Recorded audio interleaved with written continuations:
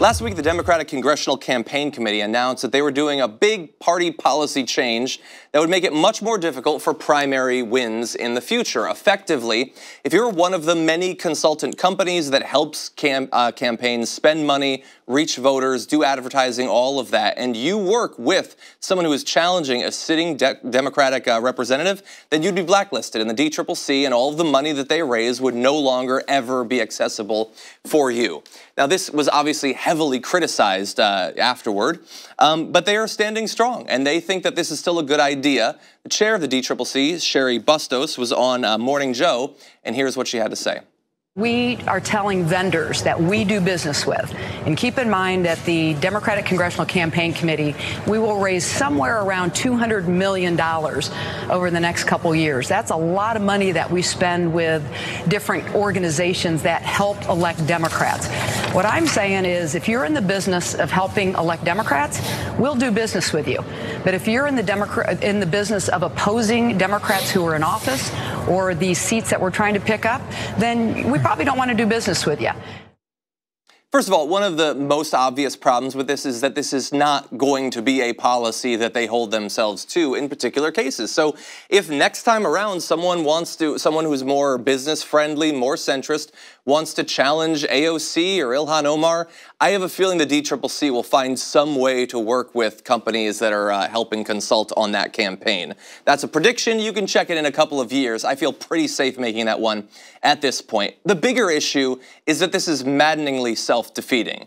This is not just screwing over liberals or progressive voters and saying, no, you're going to be stuck with whoever we have, and we're going to try to scare you into submission so that you never actually aim for any representatives who are more reflective of your actual values or will push for the actual policies that you want. It's not just that. I expect that out of the DCCC.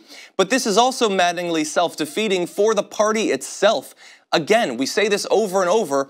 Who are the people in the party that are actually driving the conversation, who are pushing the party in the direction that is reflective of what people actually want? They love to say there's like 62 new representatives, but you only talk about 5 of them.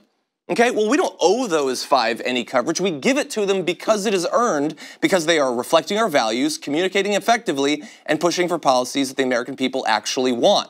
That is a good thing for the party, not a bad thing, and you should want more of that. You could have more of that, but they are going to make it as difficult as possible. Whatever power they have to exercise over this process, they will exercise to make it so that you won't have another Ayanna Pressley or another Rashida Tlaib.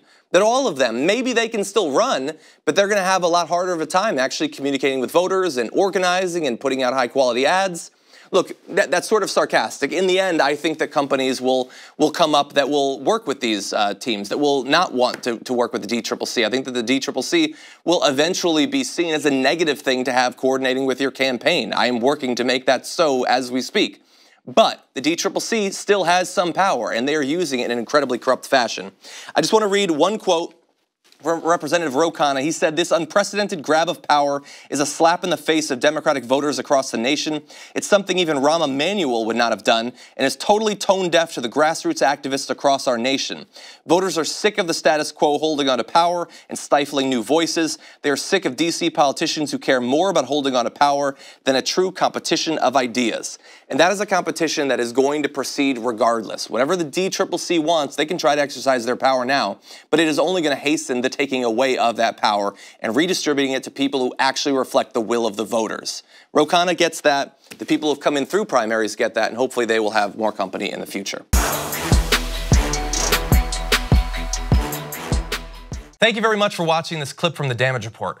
If you liked it, don't forget to subscribe to this channel and ring the bell on YouTube to get notifications of our new videos.